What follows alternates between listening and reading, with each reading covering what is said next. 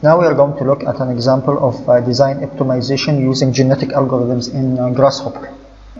The goal is to create the form of a tower in relationship to thermal radiation. We are going to try to make the form of a tower so it would be directed to the maximum thermal radiation, and we're going to try to make a form of the tower so it would be directed to the minimum thermal radiation. The structure of the definition is as follows. Okay, the first part of the definition. I'll just disable this.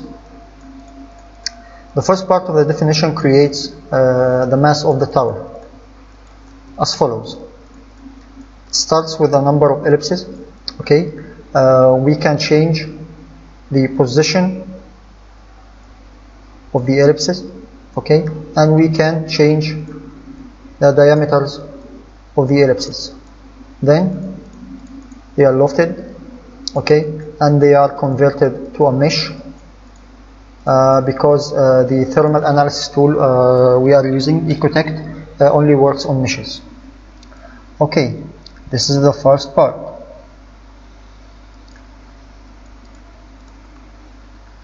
Now the second part. Takes this mesh and it sends it to Ecotect, okay, to create some analysis on it. Okay, we'll take a look at the Ecotect components. This is the first Ecotect component. It establishes a connection between this running instance of Grasshopper and an instance of Ecotect. This component basically exports the mesh from Grasshopper to Ecotect. This component gives the command to Ecotect to start the analysis, the thermal analysis in this case. This component retrieves the results of the analysis, and we are using the values from this component to make a preview of the colors of the faces of the massing.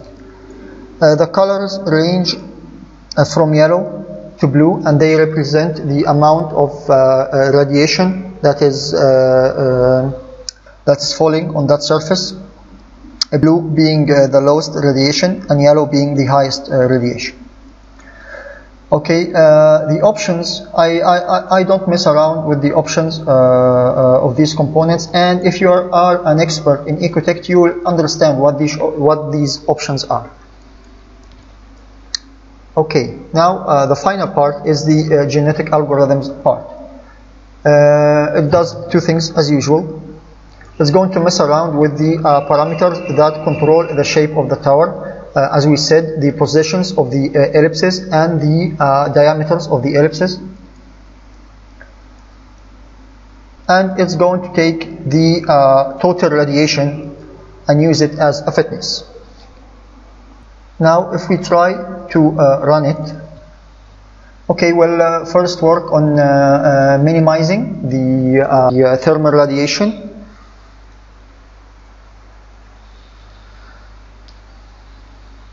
Of course, it's going to take a long time because the analysis takes a long time, and because we have a number of parameters, the 4 parameters I think.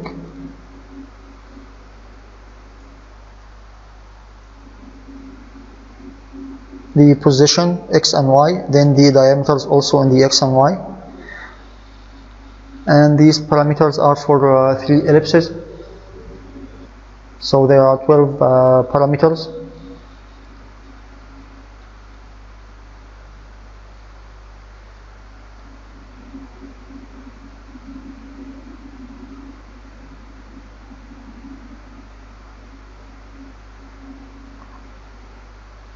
It hasn't even finished the first generation. Okay, here we go. And it's going to take a while, a real long while, I think about 15 minutes or so. But anyway, I run this solver before, and this was the result for the minimum solar radiation. Okay, I'll bake it,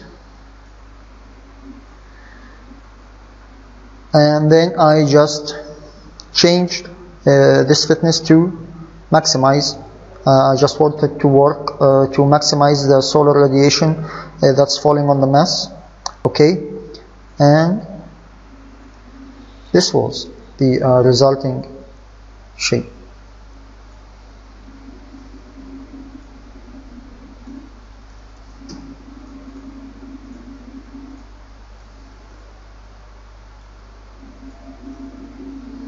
Well, I think these two are obviously different. This one has a lot of yellow faces, and this one apparently has a lot of blue faces. So this is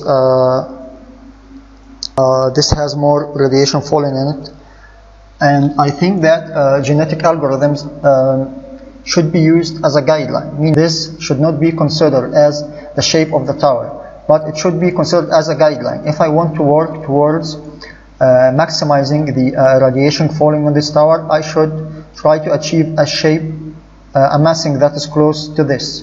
If I want to minimize it, then I should try to reach something like this. I don't know what it has done, but I think here it tried to make the upper levels bigger than the lower levels. I don't know, to achieve self-shading or something. Now we are going to try to expand this experiment on something like an urban setting.